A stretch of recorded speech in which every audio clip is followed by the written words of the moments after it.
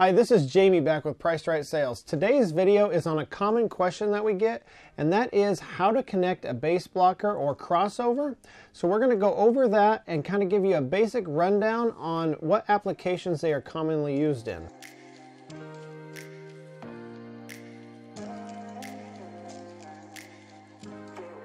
In front of me I have a few products. On the left here I have a mid-range speaker made by DS18. On my right, I have a bullet style Pro Tweeter, also known as a Super Tweeter.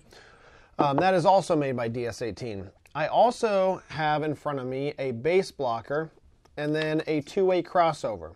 I'm going to start out explaining this bass blocker. A lot of people buy these because they might know they need them, but they're like, well, where does it go? So this always goes on the positive speaker wire between the speaker wire and the positive terminal on the speaker or tweeter.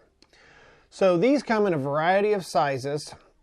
They are going to control the frequencies that are allowed to get to the speaker or tweeter.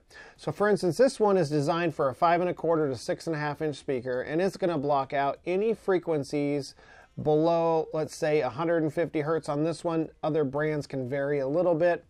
So it's not going to let any of the low frequencies below 150 hertz, which produce more of the bass, get to the speaker or tweeter. In this application, we're going to refer to the mid-range. So on a mid-range speaker, a lot of people will buy these because they're huge. They say they handle a lot of power. They think they're going to be louder. They hook it up to their standard radio in their vehicle, which is producing the whole full range of frequency, and they blow them right away because the speaker is not designed to do so.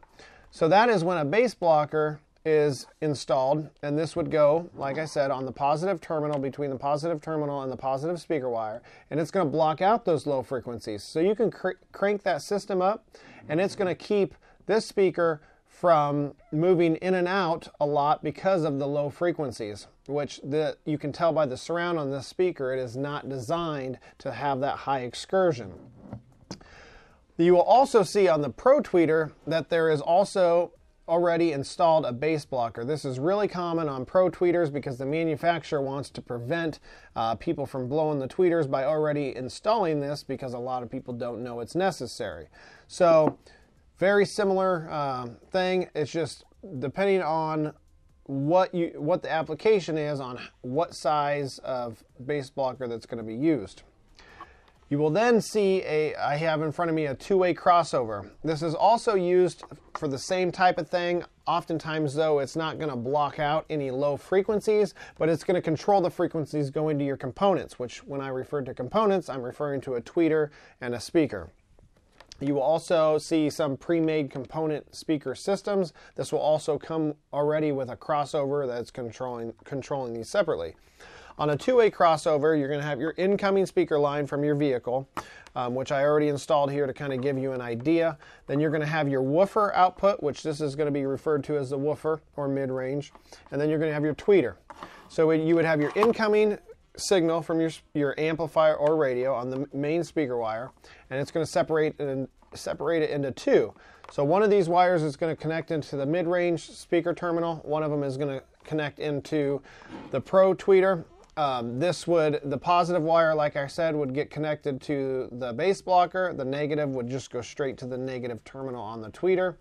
And then this product is going to control the frequencies. So anything, let's say from 40 hertz up to 500 hertz is going to play through the speaker, and any of the higher frequencies, the more vocal frequencies, are going to go to the tweeter. So this does a great job at controlling that. It's going to make the system sound a lot better because you don't have frequencies that are not supposed to go to the certain components doing so.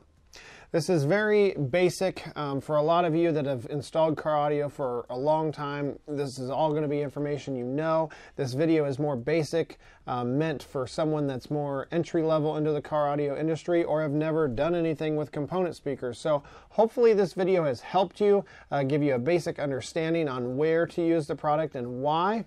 And if you have any questions, feel free to visit our website, pricedrightsales.com. There is a Contact Us page, or you can give us a call at 1-888-396-8676, and we'll be happy to help. Thank you for watching this video, and we'll see you next time.